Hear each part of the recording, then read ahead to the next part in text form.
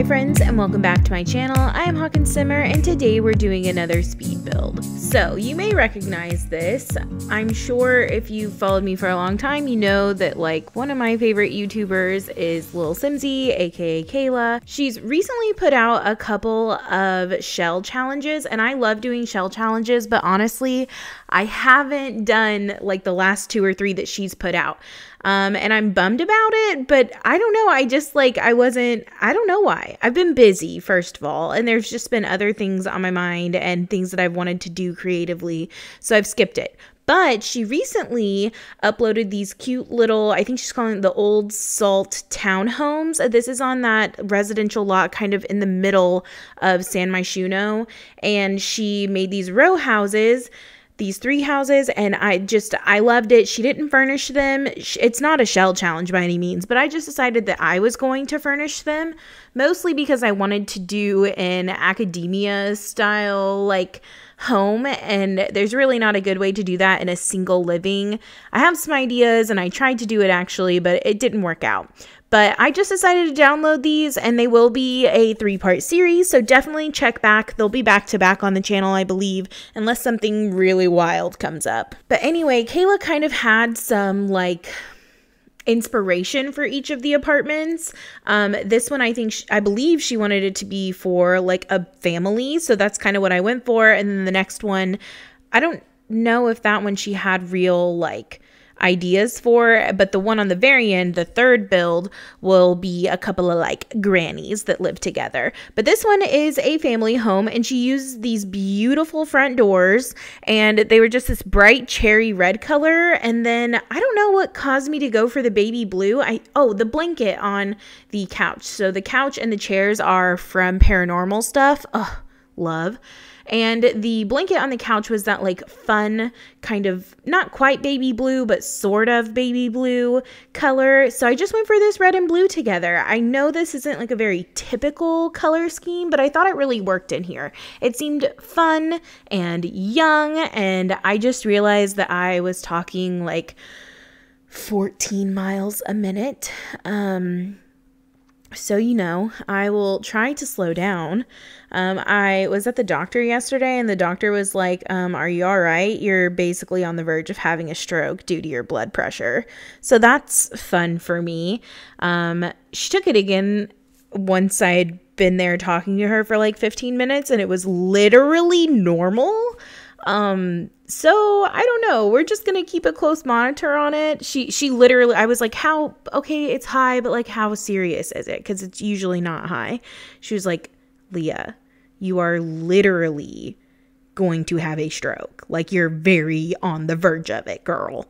And we've seen each other for a long time, so like we are pretty close. And so, you know, just here talking 3,000 miles a minute because my blood is just pumping through my veins at the most ridiculous rate.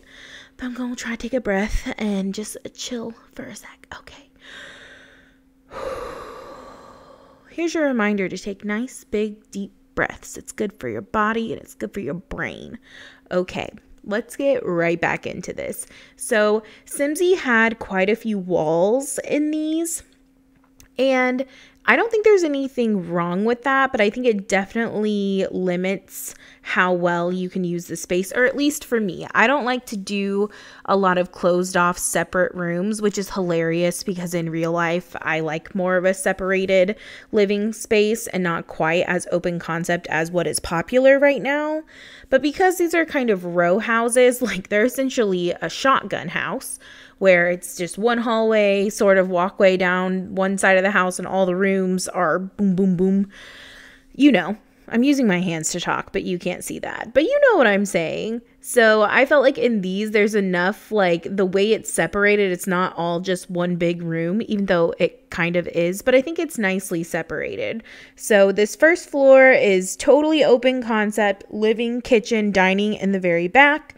I think Kayla originally would have had it swapped and had the kitchen in the very back, but I always think like you don't necessarily need a view when you're cooking dinner, but it's nice to have a good view with windows while you're in your living room and eating dinner in your dining room. So on these row houses, like the idea is that in real life, there would be lots and lots and lots of these side by side all down the block. So most of the apartments won't have windows on the sides. They'll just have windows front and back. I just thought it would be better to have the living and the dining room on the outside of the build and have the kitchen in the middle. So this actually is a lot of space. Your Sims have a lot that can like a lot of seating and a lot of like, I know you don't really, like, you can host parties obviously in the game, but like I know that the things that apply in real life just don't apply in The Sims. But I feel like if this was a real apartment and someone was living here, there would just be a lot of room, you know, for entertaining. And first of all, I'm just like, what is everyone doing where they're entertaining people so much? I'm confusion. But also I totally switched up the floor plans. It's not a shell challenge. It's not a challenge at all. So I didn't feel bad doing that. This third floor was I remember her saying in the video though, she was like, really, since this one is for families, you could take space from this other one and kind of work that out. So I ended up doing that. I switched up the floor plan, and on the second floor, there are 2 bedrooms and 2 bathrooms, including a primary suite. And then up another floor, so the third floor, there is another bedroom and another bathroom. I kind of thought that maybe the third floor was a room for a teenager. I had this idea in my head that the adults in this family, like one of them was like a teen parent, and so they have a much older child, and then they remarried later in life. So they have a toddler on this floor with them. So maybe they have like a 14-year-old and like a 3-year-old. I actually have a friend. I built her a cute little tiny home in my friendship community challenge, who I think, man, how old were we? I think Marissa was 21 when she found out her dad and stepmom were pregnant, and it was like so sweet, and they're like the best of friends. It's literally so great. She was an only child for 21 years and then got a baby sister, and it's so cute. And the relationship is so cute, and the child is also adorable. But yeah, I kind of thought maybe this was a situation sort of like that. And I don't know, I just thought, how cool would it be as a teen to have like your own floor to yourself? So essentially this apartment is 3 bedrooms and 3.5 bathrooms, which is like a lot, but the space did not really allow for another good sized bedroom. But it was awkward space if you didn't have like another bathroom. So I just made it so that there were enough bedrooms and bathrooms for everyone on every floor, basically. But I kind of thought that this couple, the first floor had been totally updated, and maybe the like upper floor is not as updated, but really I just kind of liked this striped wallpaper. I wanted to keep the theme of the like softer blue color throughout the house. There's not as much red throughout the house, but I think the blue kind of carried on pretty well. I like this bedroom. I love that rug from Strangerville. I think it works really well in most rooms. I wish we had more rugs like that, like true, like, not, what's the word I want to say? Like, not, the word coming to mind is mandala or like, medallion, but those are not the words. I can't think of the words I want to use for this type of rug, but like the type of rug that has like a border and then more of a medallion like in the middle of it. I don't know. If you know the word for that, go ahead, comment that down below. But I wanted to have common themes throughout all 3 apartments, almost like they had the same contractors updating them, but they were allowed to pick their finishings on their own, sort of. So you'll notice throughout the 3 builds that the bathrooms all have the same tile, just in different swatches. This is tile from the Vampires pack.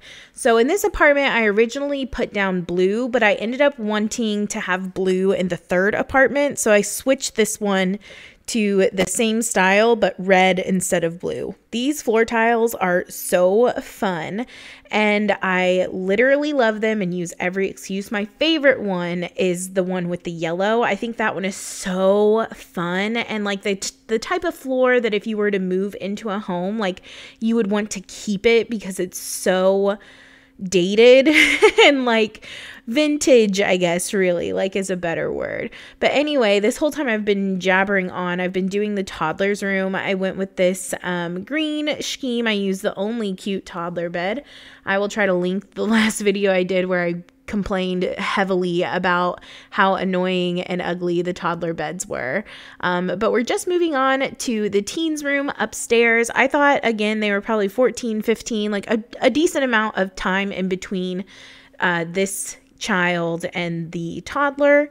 But yeah, I just wanted this one to be kind of feminine and soft, and I used my favorite bedroom set from Snowy Escape. So yeah. While we're doing this room, I just wanted to say thank you. I recently set a goal on Twitter of reaching my first 100 subscribers here on YouTube and 400 followers on Twitter, and I did reach that goal. My birthday is coming up. It's May 27th, and I just wanted to set a little birthday goal for the month of May, and I reached it, and it's really exciting and fun. I just want to say thank you so much, whether you literally just started following me or you've been here for a while. I really appreciate it.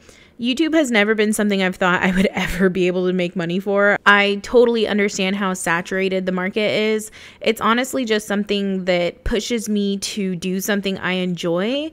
The type of anxiety and depression I have cause me to not always indulge in things that I know will make me happy and are a good creative outlet for me. So feeling like there is a responsibility in doing it helps me to do it, and I enjoy doing it. I really enjoy building. I was doing it anyway.